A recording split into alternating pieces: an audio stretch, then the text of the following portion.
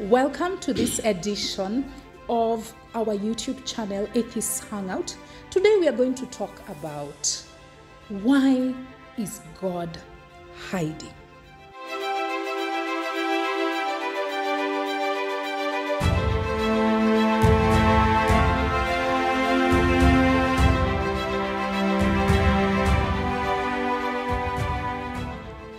Another way we phrase this idea is the argument from divine hiddenness. By the way, my name is Dr. Soita. I am an atheist, and I look forward to sharing my ideas with you this afternoon. What informed this question? Why is God hiding? I have been a Christian all my life until roughly 2.5 to 3 years ago. When I was a Christian, I remember I was single for a very long time. There were many prophecies by pastors who were telling me, you are going to meet your Mr. Right. He's right around the corner. He shall locate you in the name of Jesus. So there I was, waiting and waiting for this Mr. Right to come. He did not. I went and talked to my spiritual parent. We used to have those in the church. And she advised me to fast. She gave me a formula. She told me that I have to do it for 21 days, that I have to cut off television. I have to eat only certain foods. But then after I did all of that, there was no response. I was met with nothing more than crickets. And there have been many incidences. In fact, the turnaround moment for me was with regard to my illness, which I have had from the time I hit my 20s. And I've been praying constantly over that illness, but alas, there was no response. So I started asking myself, why is God silent? Where is he? Why is he hiding?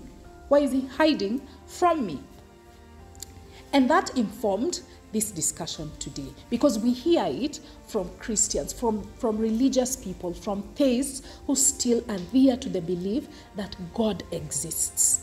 They tell you that God is there. God is there, but he's hiding. Yeah, and I would want to know from the attendees today of examples of a hiding God, right? What would make you say, from your observations of the world around you, that God is indeed hiding? If at all he exists. Of course, we know he does not, but from their perspective as Christians, we look at it that way. He's hiding. So what examples would you give on that? Why is God hiding? One of the assumptions that, based on what you've said, the reason why people think God is hiding is because people think God is speaking to someone else, or God is speaking to everybody else except themselves. And it's because of this, let me call them charlatans, but people call them pastors, who will come and tell you, God told me, God wants you to be like this, God expects you like this, God revealed himself to me. What that does, if you don't have a consciousness to realize that these people are lying, what will that happen is think that God is hiding from you because of your sinfulness, because you are not worthy, but he's revealing himself to everybody else. And that's why everybody else is giving you stories of how they have experienced with God one-on-one. Yet you're doing what you thought that would make you have an experience one-on-one with God, and it's not showing up. So I think that's a big factor where people lie. No, let's not sugarcoat it. Where people lie that they have been sent by God, or God has revealed themselves to them. Sometimes it's not lying. Sometimes people have experiences like weird dreams, like, there are various mental problems, or they are not just mental but psychological disorder. So people might experience something, especially if you go in the nature and relax, But the problem is they want to interpret that because they already have a bias toward this is a God. People want to assume this is God. Like you've seen people saying they have seen God, Jesus' face on the toast. People saying they have seen Jesus' taste on, they splashed salt on the table and they just saw Jesus' image there. Or some people saw a certain lighting when it was lighting and it looked like Mother Mary of Jesus. Because they already have a bias of how, first of all, there's no way you can know how Mother Mary of Jesus looks because you've never seen Mary, Mother of Jesus. So the fact that there is an image that has been fed to you, and now you're trying to match this image to that one, that is where now you normally see people telling you, God revealed himself to me, God showed to me. And then now for you, who have not had that experience, you get that inferiority complex, like, what am I not doing right? And the problem is when you consult your spiritual leader or your whatever, they're not going to tell you the reality, which is these people have an experience, they interpreted it this way, but we don't think it's actually God talking to them. They're going to be like, oh yeah, this is God talking to them. The problem is you pray harder, fast, do this, blah, blah, blah. And you know, that reinforces your fear or your sense of insecurity, spiritual insecurity, where you're like, God, what do I do? And then at that point, and you know, at that point, most likely there's something you're chasing, and it's normally the thing you're desperate about. If you don't have school fees, they will reveal that school fees is about to be delivered. If you don't have money, they will reveal. If you're looking for a marriage partner, the problem you're having is the solution they are going to come up with. This thing you've been praying about. And that's why you hear pastors making general argument in crusades. I can see someone who has been praying for something here. God has shown me there's something you've been praying about. You know, they have no idea, you know. But they know, of course, everybody in that crowd, everybody has something they would want to change in their life every day. Like today, maybe you'd want a marriage partner, you'd want financial success, you'd want to get healed. There's something you'd want to solve to be. And now they want to know what problem is that. And then they can make advantage of that to make it, you believe that they talk to God about your problem. You know, the way you hear, like, if two doctors, you've been having a disease and the two doctors told you, but I've been talking to another doctor about your disease and I think we have a solution. The way you'd feel so nice. Now, that's the same feeling they feel like. I talked to God, God told me about your disease, and now God wants you to heal me, to heal you. Yeah. Just give me 20,000, you know, that kind of argument. And so that's it for now. Yeah, I'll give a good example of a hiding God. I'll just say 6 things. Mackenzie, Giffy,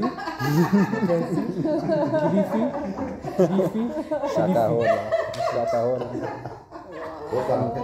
Okay, examples of a hiding God. I think a hiding God. I see a hiding God every other day, because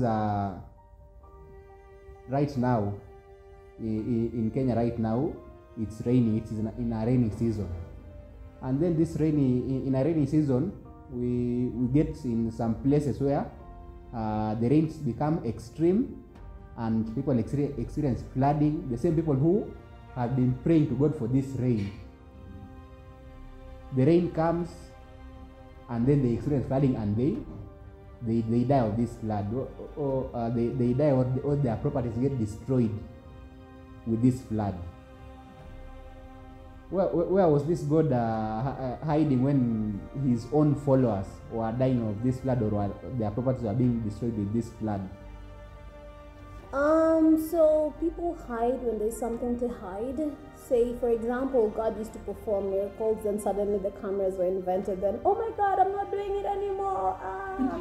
So, in the same way, just like in real life situations, if people are real and honest about who they are, they don't hide it. Like, I used to have, let me just give this example. I used to have a boyfriend back in 2012. He used to tell the whole world, this is my girlfriend, this is my wife, this is my... You get, because he had nothing to hide. But people who have something to hide. People who have something to hide, they will always, like, edit that part out because they want to give an impression of what is not there. So this God, if he's actually there, if he's actually performing miracles, he shouldn't be afraid to show that. Like, why hide that? If you really love humankind, you're showing that you can perform miracles and ish, then do it. Like don't be afraid of what people will say. Why are you afraid of what humankind, and you're the one who created them, will say? Like, why are you hiding? Like, just just show it, make it make sense. If you're powerful, then we'd not need to debate this because we'd see it, you know. So yeah, that's my thought process. God is hiding, according to some people, but some Christian or some believer, they think God is not hiding. It's just invisible and undetectable. So to them, they feel God is answering their prayer. It's only that when He comes to them, they cannot be able to see Him because it's invisible or undetectable. So to them, to majority, they see God is not hiding. Because to them, they think God is answering their prayer the time of need. And when He failed to answer their prayer, they claim He have another plan for them. Or maybe that if He couldn't be able to answer that prayer, could cause some problem to them. That is why they try to give those reasons. So that is how they claim. But to us skeptical or agnostic or atheist, we just say, if God is there, He should prove to us that He is it, instead of hiding. Because for us, we don't know whether it's invisible and undetectable. So we need a proof. And if it's invisible and undetectable, it's the same quality of nothing. So we can say God is nothing, does not exist, if there is no any qualification or any characteristic of Him apart from characteristic of nothing. So for us, if He exists, let's stop hiding. Let's prove to us through performing miracle or making this my phone to move from this point to the other point. And that will be a proof that it's moving the phone without hiding. And not to use any person. Because some people, for example, you may pray for a certain help. Yes.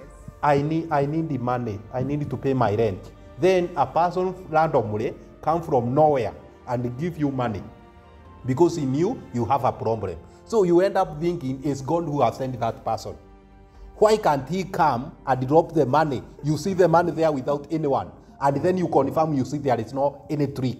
There is no magic trick there. For you to confirm to know whether it's God, but not any other person. So even if it's invisible, He can be able to prove to us in an easy way. Because we know, according to His definition, He can be able to perform miracle. Why can't He perform miracle without seeing Him? And that will be proof it's not hiding. So what's my example of hiding God? My example of hiding God is the God of children. On average, between 8 to 10 million children die every year before they attain the age of 5 years. Last year it was a bit low, and the other year because of COVID. COVID made people wash their hands, and then number one killer for children is diarrhea, so diarrhea was low. But on average, if you took the last 10, 20 years, 8 to 10 million children died because of, before they attain the age of 5. About 5 million died due to preventable diseases, especially number one, diarrhea, number 2, malaria. So, the question I normally ask myself is, God loves children. Even if there is no scripture that, like Bible that advocate for the killing of children. If you look at what do you call it? The one in Amalekites. No, the one in Egypt, where God was sent. The firstborn, the Passover. Passover, where God goes to kill the firstborn. But ideally, we believe children should be protected. Right. So, number one, who is this God? What is God's plan with these kids? Because you can say, okay, I've sinned, maybe that's why I'm suffering. But what about kids who are below 5 years, who have to die in that large number? What plan does God have for these kids? And number two, there's something called divine plan. If God has a plan for everybody, what plan did God have for these kids? Like, was it His plan all along that I'm going to send you down there? You're not going to finish for even 5 years. I'm going to send some diarrhea there. I'm going to send malaria here. I'm going to send you kwanza unaenda na leukemia direct from here.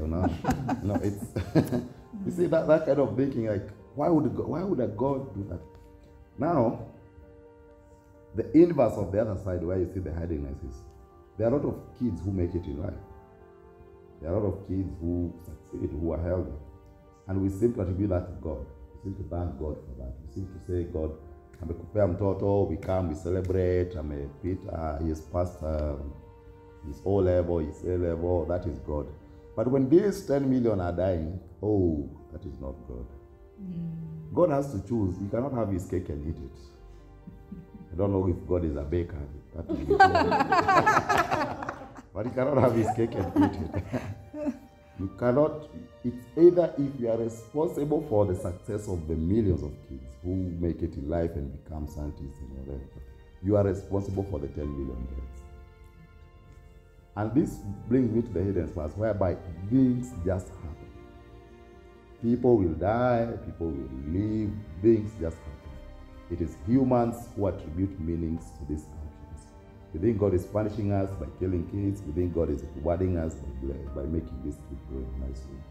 And that God only need to come out and say, okay guys, these things, but they are not random. I'm the one in charge. Boom, boom. You get it. So that's the hiding God who kills children in silence. Thank you all for those examples that you have given of a hiding God. We have heard of the cult example, and if God was visible and detectable, cult leaders would go out of business immediately. There would be no natural disasters, the floods that exist. He wouldn't let that happen. There would be no illnesses, especially among the most vulnerable among us, who are the children, right? God would do something about it. But most importantly and most obviously, why can't we see him?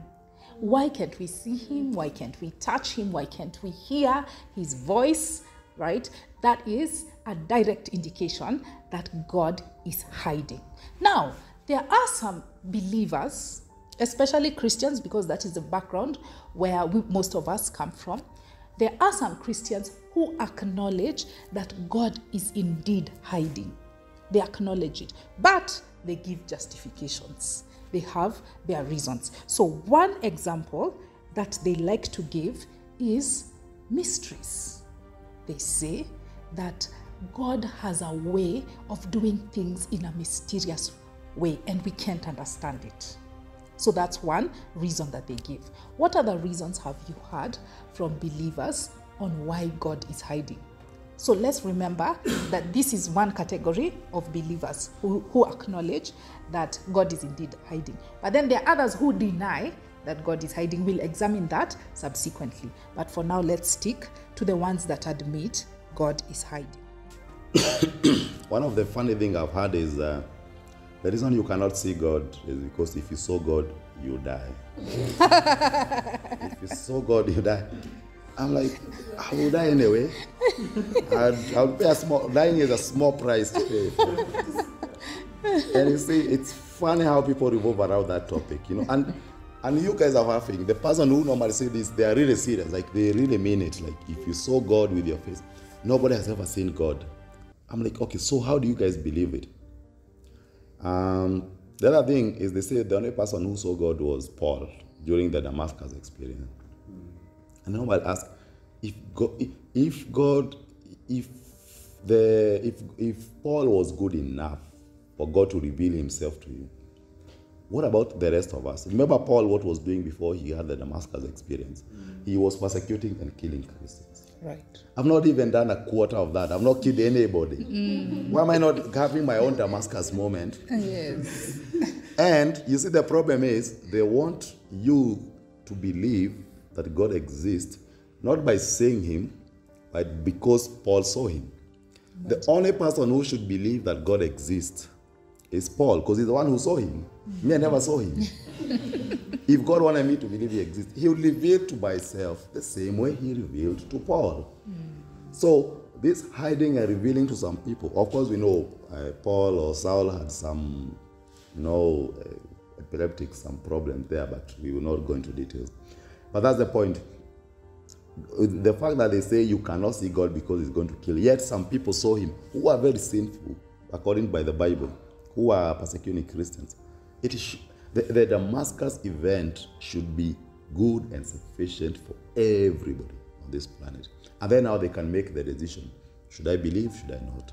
But they should have that evidence instead of hiding and acting like, oh, I revealed myself to so and so. Then that person that believe, not me. Yeah. Before the next person speaks, thank you for giving us an excuse and how you'd respond to it. I gave the excuse that Christians give, but I didn't say how I respond to it. So the excuse they give you is mysteries, that some things are mysterious and you cannot understand it with your human mind. And I would say that is very destructive thinking. Because if you believe something based on ignorance, you are engaging in a logical fallacy. You can justify anything under the sun based on mysteries. Yeah, any evil, any immoral thing that happens, you can justify it by saying, oh, those are mysteries. Somebody raped a child, and then you say, oh, you see, you can't understand his mind. Those are mysteries. You should never believe anything based on mysteries. The time to believe something is when there is evidence. So that's how I would respond to them. Somebody else with some reasons that they have had. Yeah, there's something they keep saying, and it's in the Bible. It says, "Blessed are those who believe without sin." Then it's a wrap. That's it. Yeah, that's it. So I've also heard some Christians saying about God is hiding because he has left humans. He has given humans the free will to do what they want to do. But now the question is, if God has given us the free will to do what you want to do, why do you pray? Why do you pray?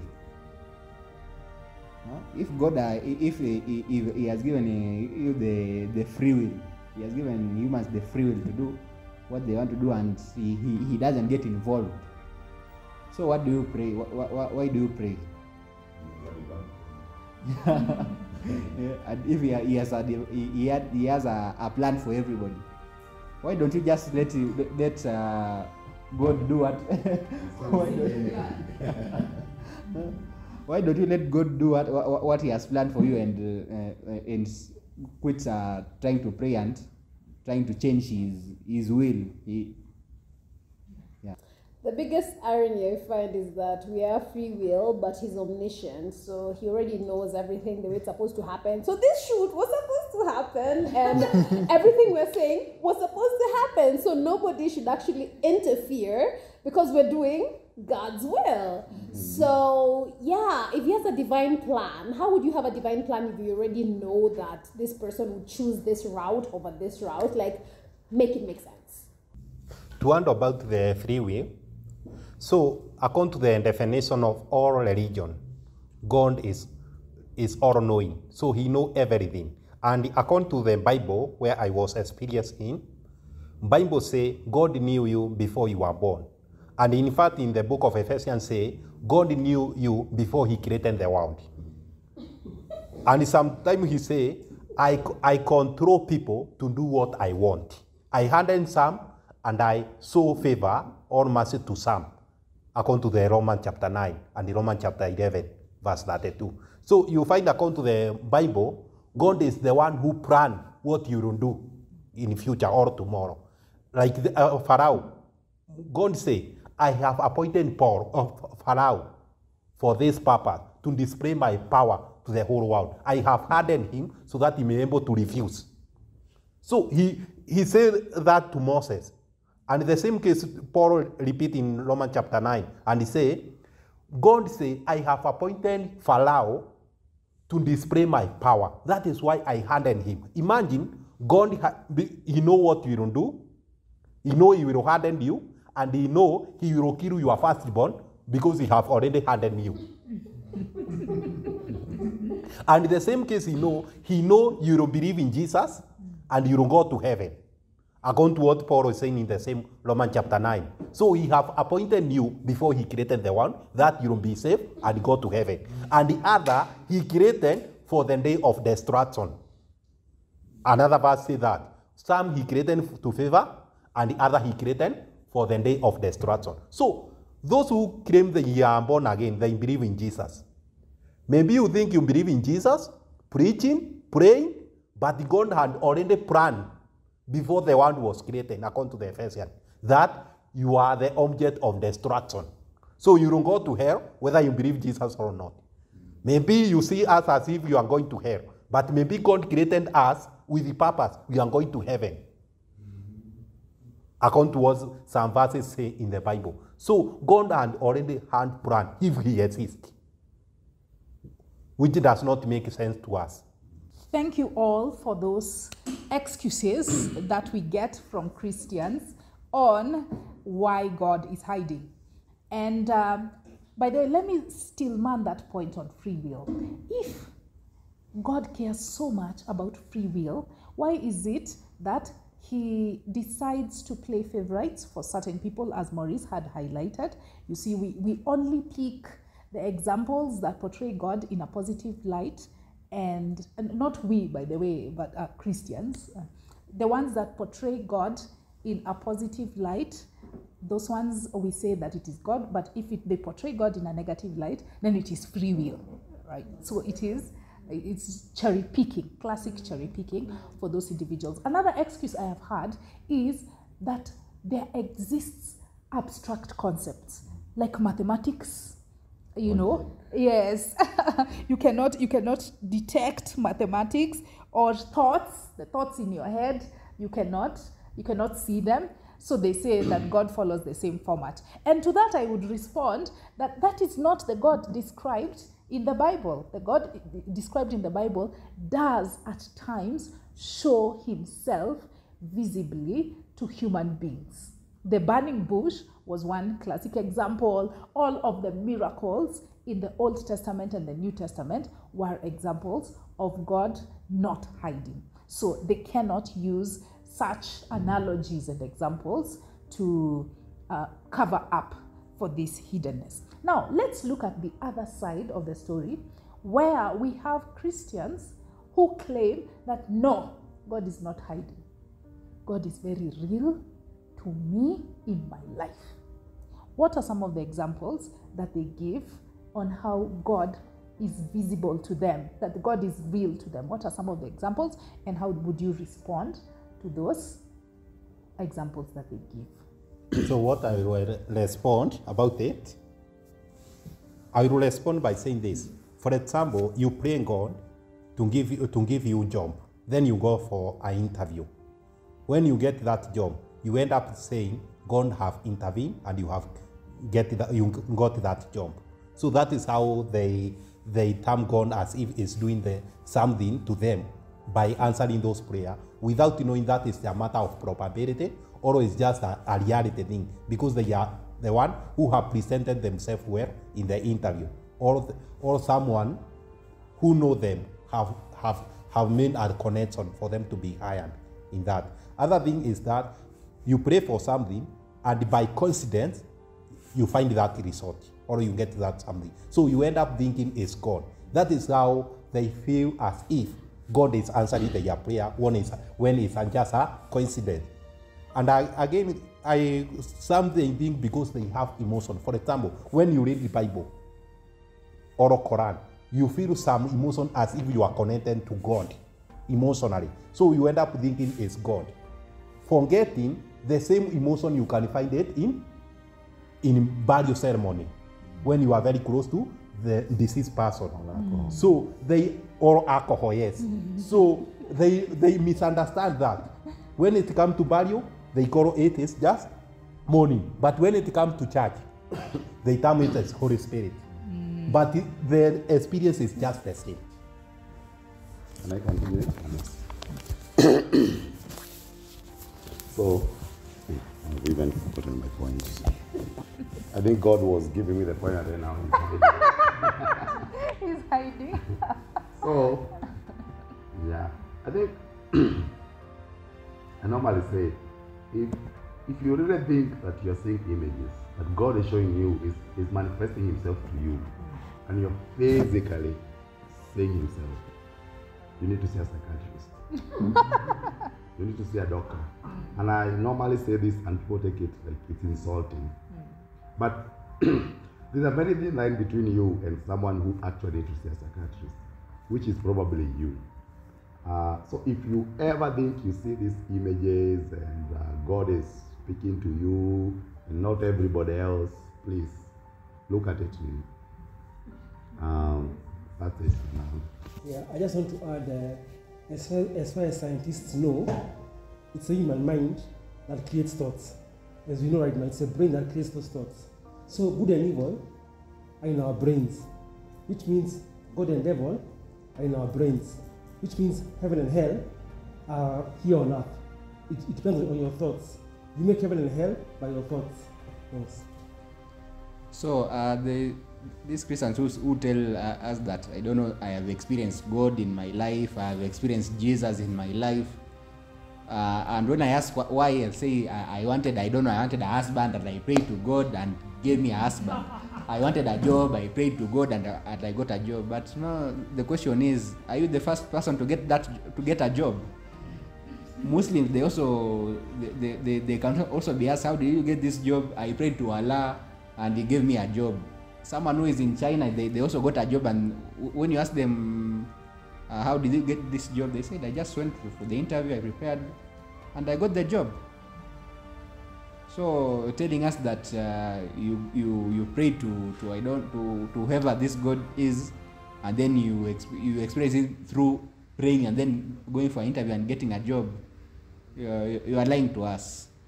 You have not experienced any God. It's just that you are lucky to get that job, and then because you can't explain it, you said, oh, it's God. And by then you are not the only person who prayed before that interview. There are like 10 or 15 people who prayed before they came to that interview. Also, another thing, confirmation bias will always show you what you want to see. Like, people believe what they already believe. Like, you just need something to confirm that. Say those people who believe in witchcraft, they'll see those examples manifesting, but it's not that it's there, it's because you believe it. So you'll see those things, those experiences that show you like, oh yeah, that affirms what I already believe.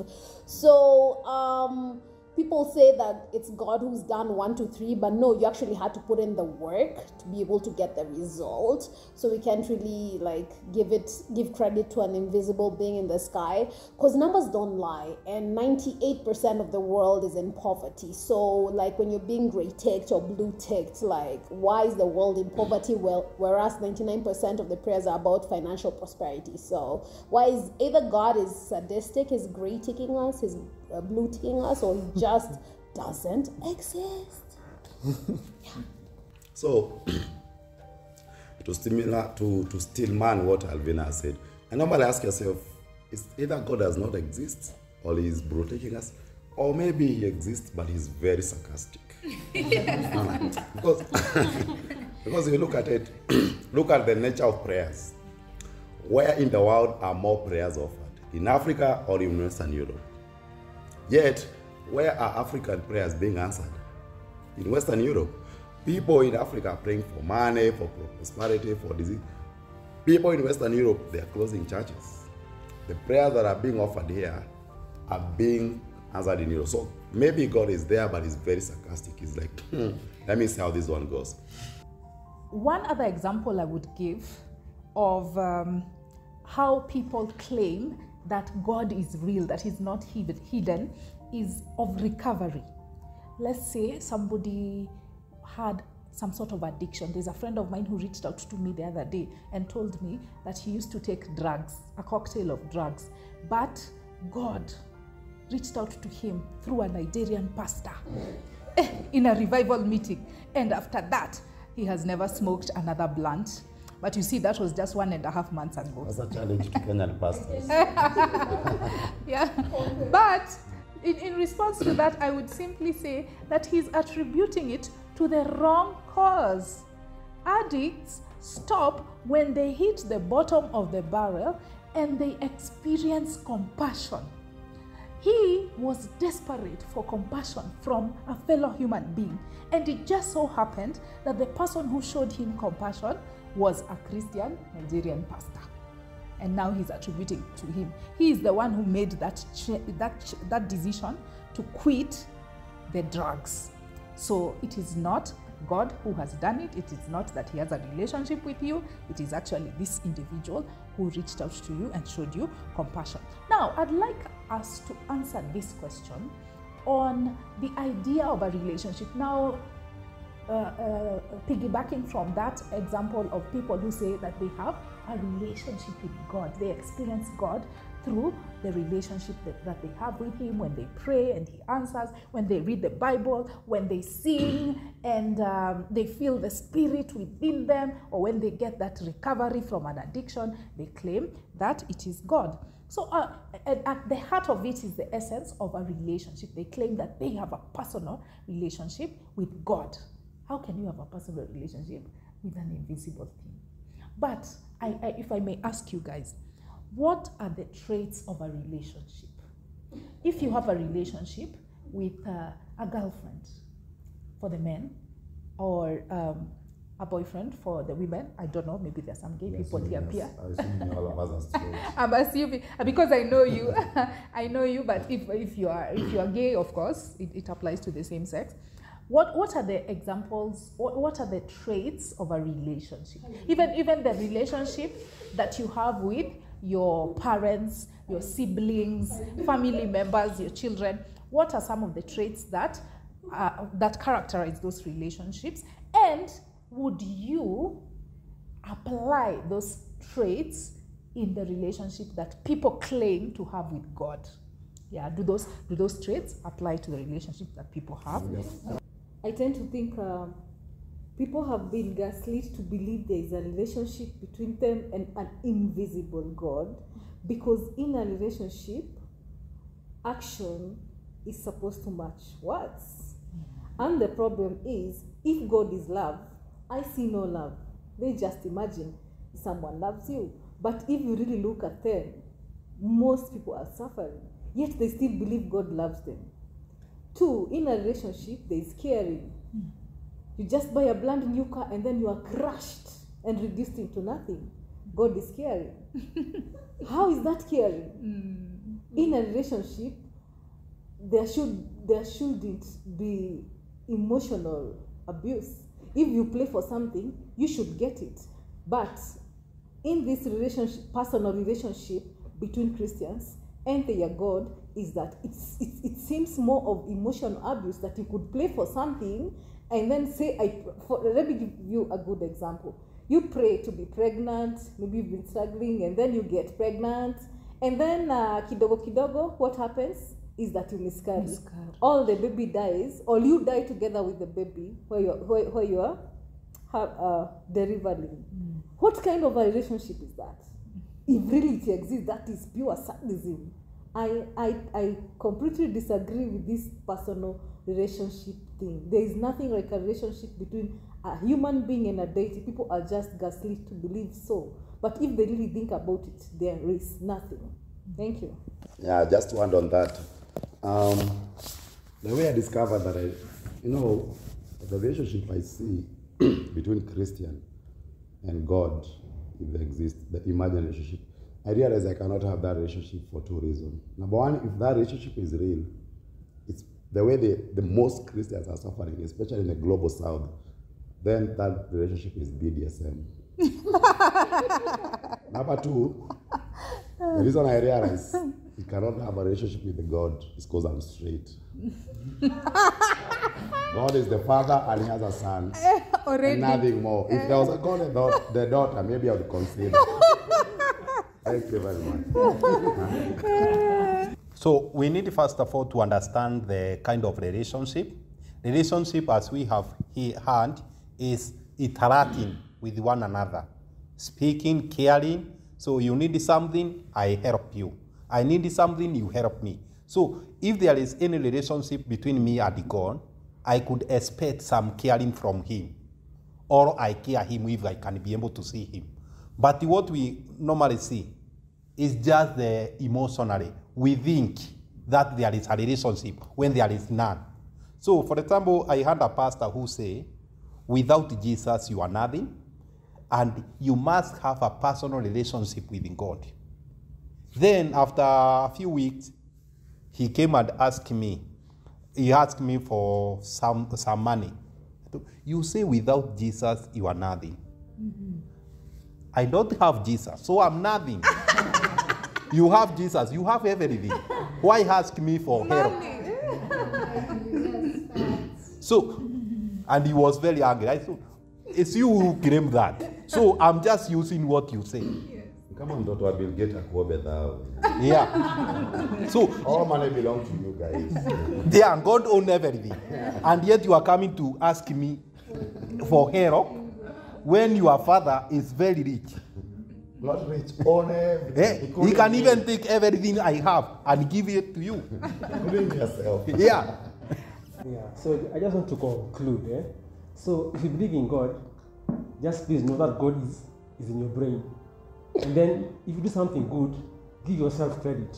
Yeah. There's good in you. Yeah. So don't give it to God. Give it to yourself because you're special with good qualities. Yeah. Or do you do something bad? Yeah, Give yourself credit. You're evil. Don't say the devil. Just say It's you. with your weaknesses. Take Yeah, responsibility. take responsibility for your right and your wrong. Yeah. Okay, and so to wind up also, the Bible says, which father, when his son asks him for bread, he gives him stones.